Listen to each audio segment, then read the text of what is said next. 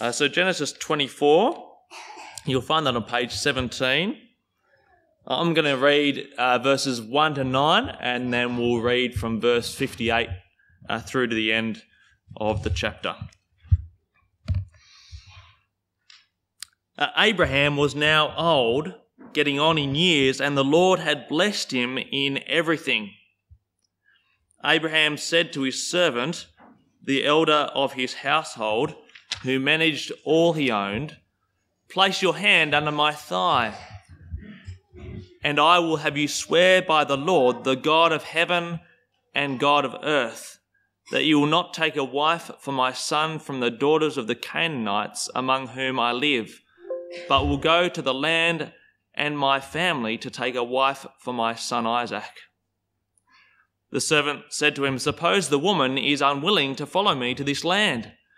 Should I have your son go back to the land you came from?" Abraham answered him, "Make sure that you don't take my son back there.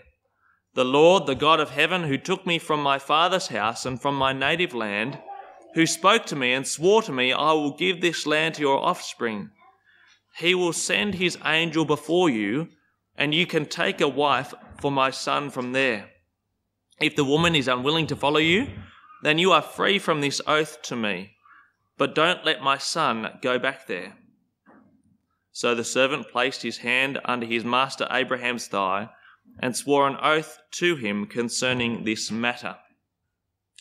Now we're going to go down to verse 58, which is on page 19, and we'll read through to the end of the chapter. So page 19, from verse 58. They called Rebekah and said to her, "Will you go with this man?"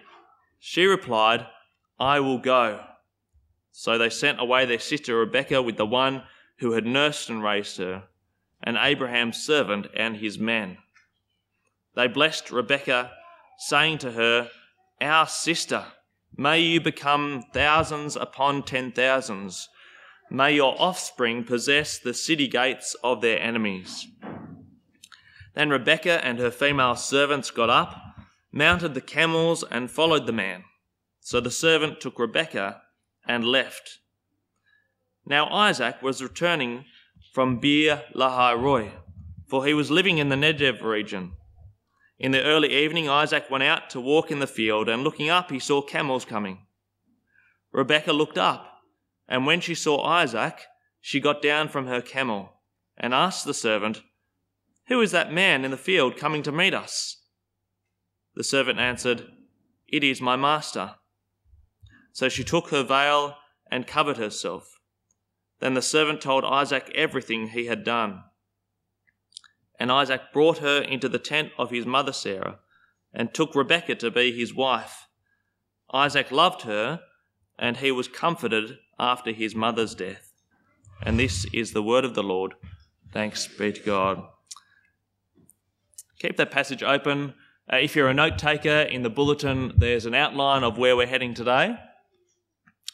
And so let's pray as we consider this part of God's word this morning. Gracious Father, we thank you so much that you are a God who speaks to us. And Father, we thank you so much that you speak to us through your written word, the Bible, and through the word become flesh, the Lord Jesus Christ. We pray that you would give us eyes to see, ears to hear, minds to understand, and hearts that accept your word this morning, and that you would give us great wisdom to know how to live in the light of it this week. And we pray this in Jesus' name. Amen. Growing up, I loved country music, and my favourite country music singer was a guy called Adam Harvey. A lot of country music songs tell a story, don't they? And that's true for Adam Harvey's songs. One song in particular recalls a conversation that Harvey had with his grandpa when his grandpa walked into his office. Speaking of his grandpa, the song goes like this. He shook his head and then said, "I don't understand how all these deals are done. It just don't make no sense to me to deal with people you don't see. We did it so much differently when I was young, when the shake of a hand was all you really needed. The strength of a man was in his word, and you could look him in the eye and know just where you stand. A man was made on the shake of a hand. It makes a world of difference, doesn't it? When someone is true to their word. It makes them trustworthy. When you can rely on their promises. The trouble is that we don't have a great track record when it comes to keeping our word often, do we? In Genesis, we're introduced to a God who makes promises and who keeps promises. And God's faithfulness is centre stage in our passage today. We're told, verse 1, that the Lord blessed Abraham in everything. God's blessing of Abraham has marked him since God called him out of darkness and idolatry. It's marked him even through Abraham's unfaithfulness. What's God's blessing of Abraham? Well, we learned it back in Genesis 12, didn't we? God promised that through Abraham, God would have a people who are his very own, enjoying God's blessing by living in his place under his good and gracious rule. A people called into right relationship with God. And God promised that through his people, he would bless all the nations, all the different people groups on earth. And yet all the way along, we've noticed that the easier road for Abraham, the easiest road for humanity, has been to live by sight and not by faith. At every turn, there seems to be a problem or a dilemma. At the promise that God would set his people in a land in his place, well, they're in Canaan, but the land certainly doesn't belong to them. And a people? Offspring? Well, that seemed laughable, didn't it? Certainly to Sarah, you'll remember. She and Abraham were old. And Sarah? Well, she was barren. And so early on, living by sight rather than by faith saw Abraham bring about offspring in his own way. But over the course of his life, Abraham has seen God's faithfulness time and time again. He saw that God always accomplishes what he plans. Sarah did give birth. But again, come our passage today, Genesis 24, we're met with a problem, with a dilemma. At the end of Genesis 23 has just reported Sarah's death.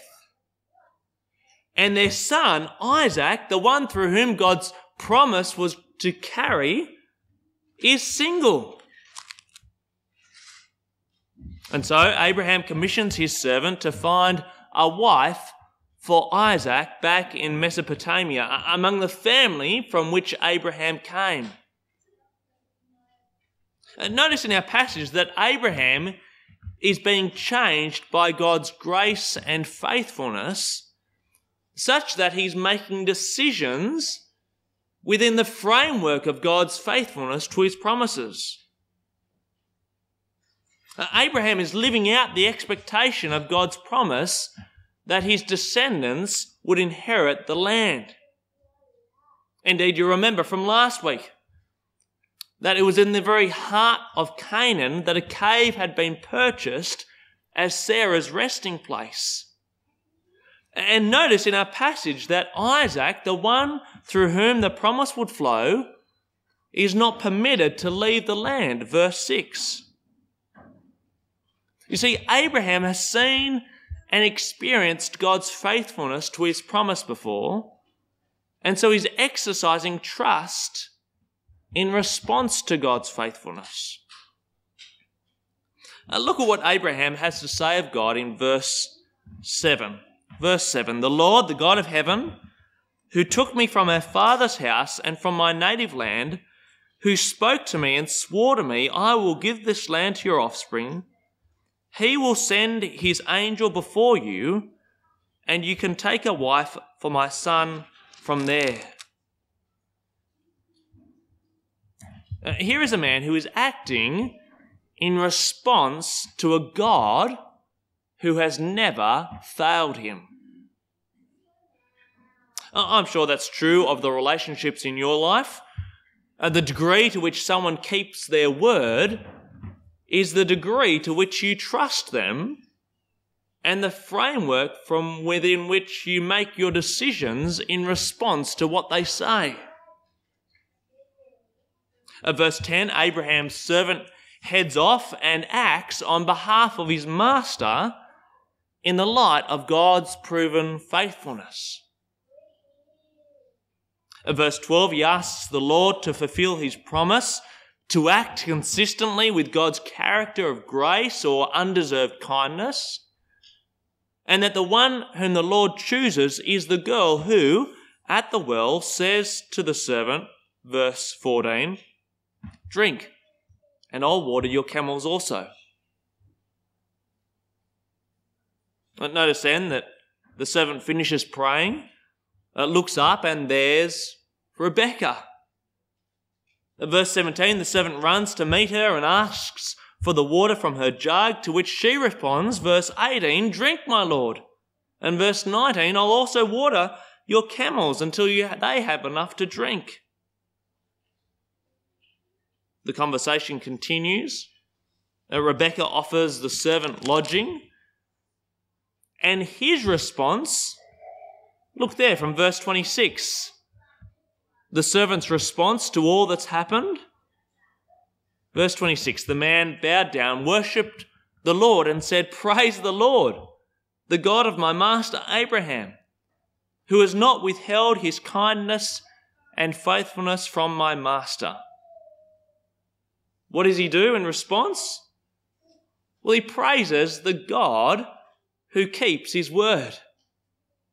The Lord who is faithful to his promises, to the Lord who shows grace, undeserved kindness to his people. You see, it's one thing to make promises, isn't it? We can all do that. But it's quite another to keep promises. As we move on in the story and the servant meets Rebecca's family, they confirm God's faithfulness. Verse 31, Laban, Rebecca's brother, sees that Abraham, through his servant, is blessed by the Lord.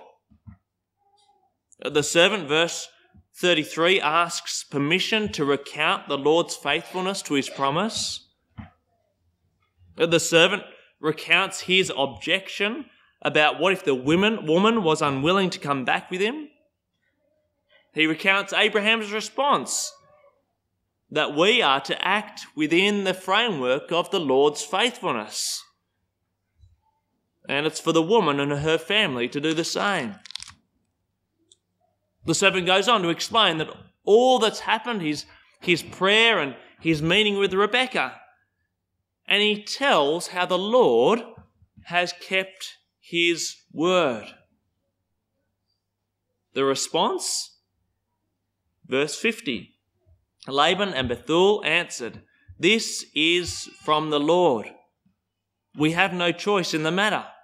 Rebecca is here in front of you. Take her and go, and let her be the wife for your master's son, just as the Lord has spoken." How do they respond? They confirm the Lord's faithfulness, don't they?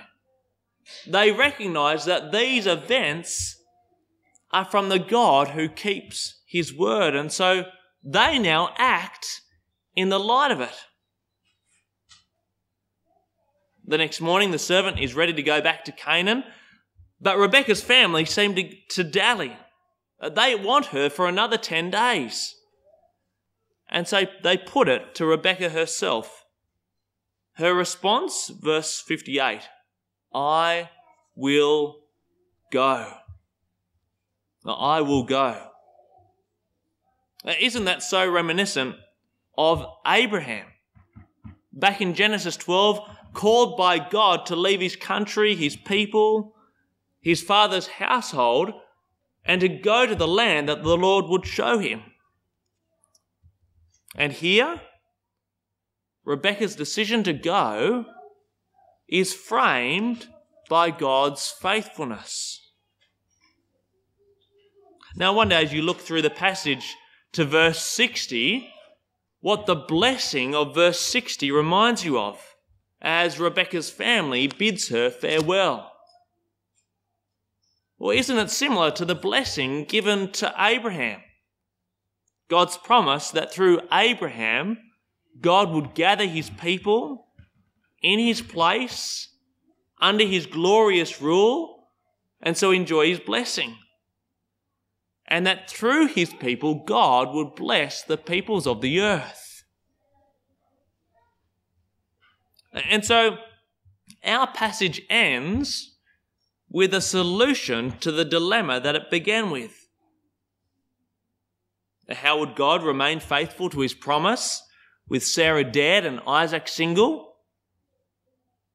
Verse 67, Isaac brought her into the tent of his mother Sarah and took Rebekah to be his wife. Isaac loved her, and he was comforted after his mother's death.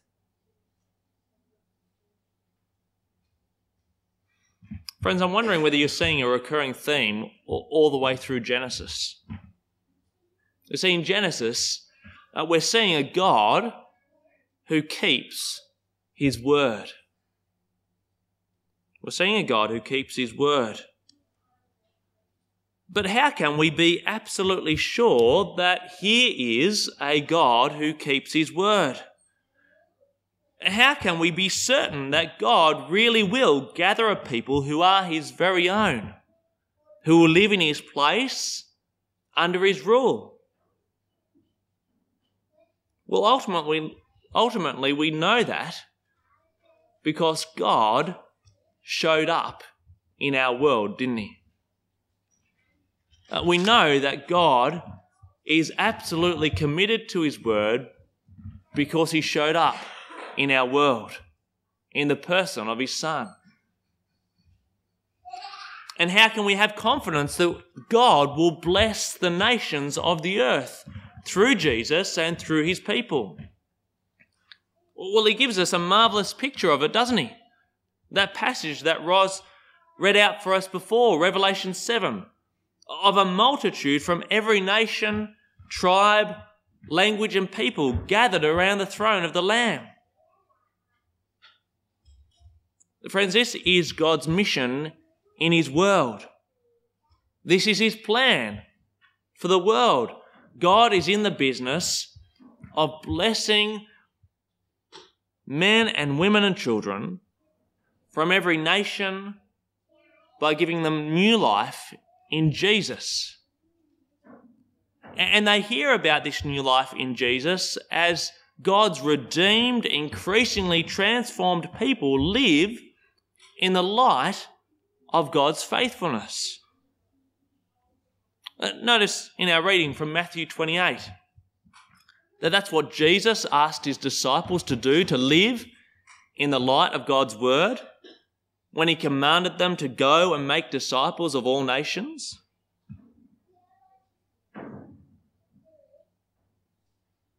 Well, what does all this mean for us? What does all this mean for us?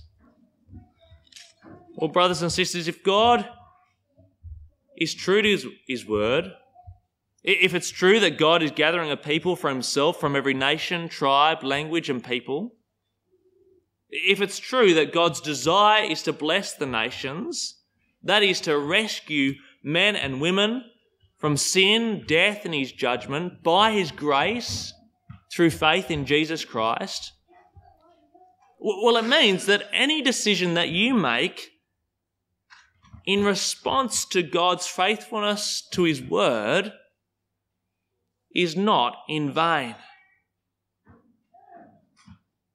You see, maybe you're a parent struggling as you seek to point your kids to Jesus, and it seems a slog at times. And you wonder whether it's worth it, especially when they seem disinterested or even when they respond by saying they don't believe it. Press on. Press on. God is true to his word. Maybe you're someone struggling to live in our sexualized world that constantly tells you that to really be fulfilled in life, to really live life, then you need to express yourself sexually. Well, if God is true to his word, then that message that the world's telling you is a lie. If God is true to his word, then your true identity, then to really live, it's not in your sexuality or on acting on your sexuality. No, your identity is in Christ. It's who you are in him.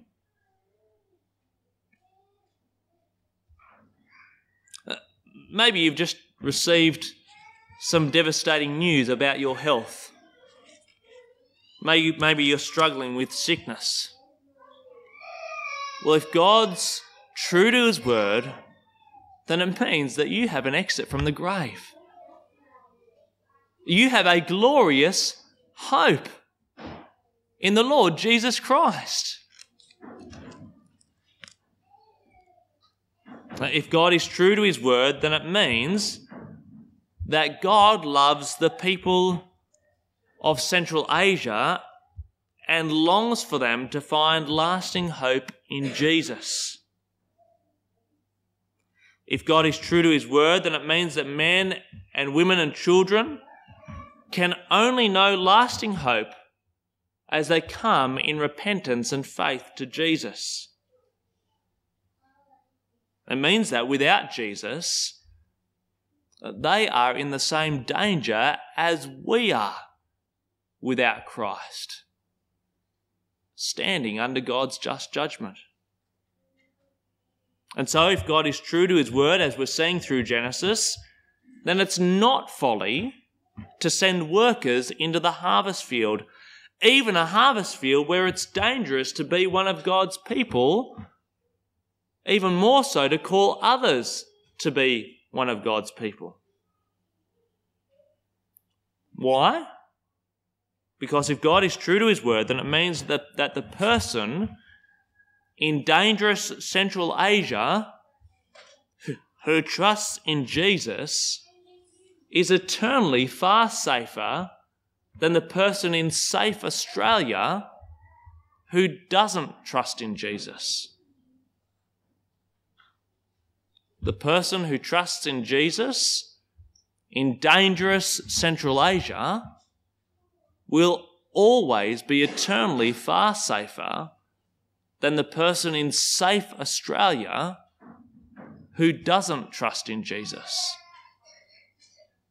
That's true, isn't it? If God is true to his word, which we're seeing all the way through Genesis.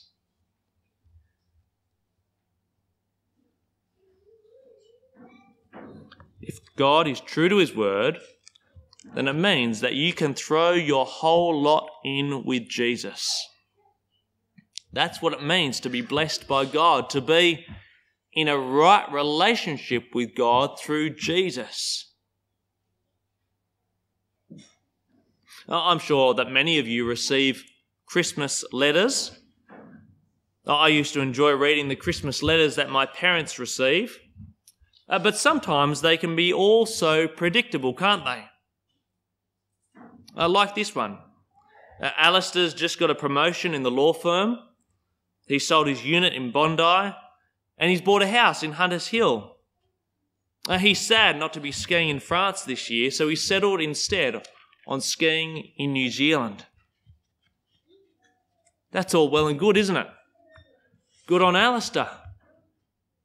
But what does it matter if he doesn't trust in Christ? If God is true to his word, it means that it will be more joyful to read a letter that says this: Alistair's lost his job at the law firm, He's found a unit in Parramatta and a job packing shelves at Woolies, but he's clinging on to hope in Jesus. Friends, throw your whole lot in with Jesus. Live in the light of his faithfulness. Why?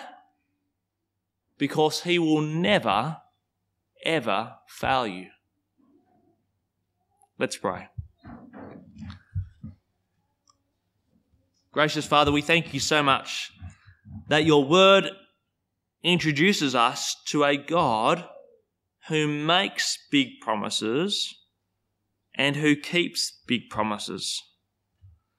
Father, we pray that we would be people increasingly changed by your grace, such that we make decisions based on your faithfulness to your word. That we would be people who throw our lot in with Jesus, such that we long for men and women and children from every tribe, nation, people and language, finding lasting hope in Christ. And we pray this in Jesus' name. Amen.